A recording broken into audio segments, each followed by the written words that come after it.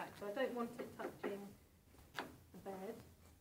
So I just want to push this through, almost no pressure, just sliding the ink across.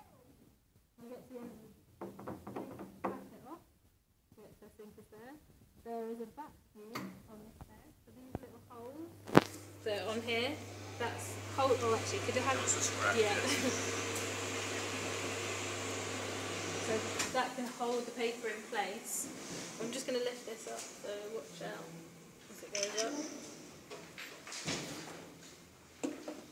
So these holes here are what's causing the vacuum. We put scrap paper around it so that makes the vacuum stronger in the middle. Otherwise, sometimes the ink can stick to.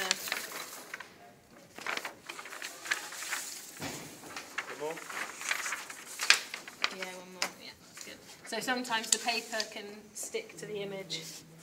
It looks like this ink has been quite badly mixed up actually. It's got, you can see kind of flecks of white in it. It hasn't been mixed properly and the white dries really fast, so it's probably not the best one to use, but we'll see how we go and we can always clean it off and use a different one if it causes problems when we're printing.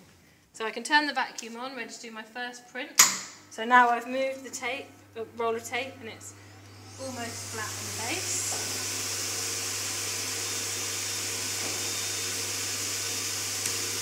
Make sure it's evenly spread, and then in a 45-degree angle. So that's 90 degrees, that's 45 degrees. Lots of pressure. Pull it towards you. Tap the ink off, so it stays back there. Lift it up, so you can either lean on it or your helpful assistant. My helpful assistant's all the way over there, so could you pass me the tape? Yeah. Thanks. Well, your helpful assistant can be there ready to put the tape there when you haven't got a massive audience around you, it's easier. And then flood back straight away. So the flooding back, that engages the ink in the image, in the screen, so it's ready for your next print, but it also slows down the drying time. If we left it without flooding it back now, then it would dry really quickly.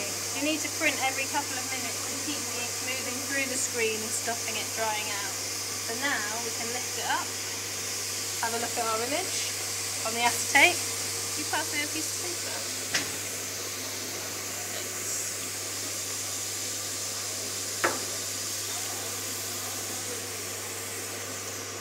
So this is where it becomes clear why we use the acetate. You can line up where on the image, where on the paper you want your image to sit.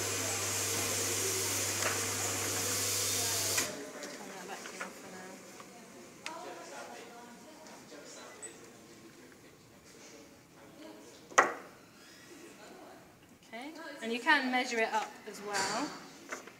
And then turn the vacuum on. There's a pair of scissors just on my bed.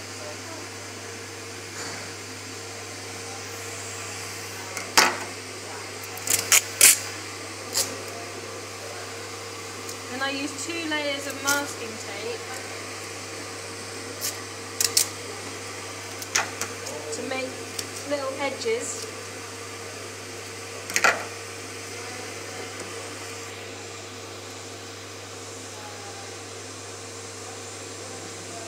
And this is to align the paper each time, so every time I get a new piece of paper, I butt it up to where these bits of tape are.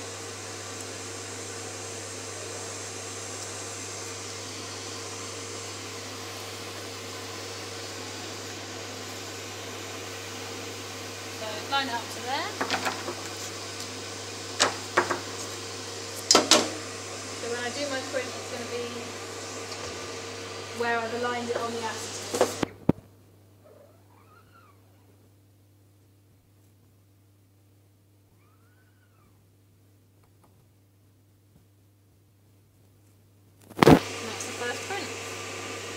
So then my helpful assistant can take it over to the drying racks over there. So there's one on each side of the room, so you don't have to run around too much. When you're carrying prints and holding paper, we always suggest you can hold it corner to corner.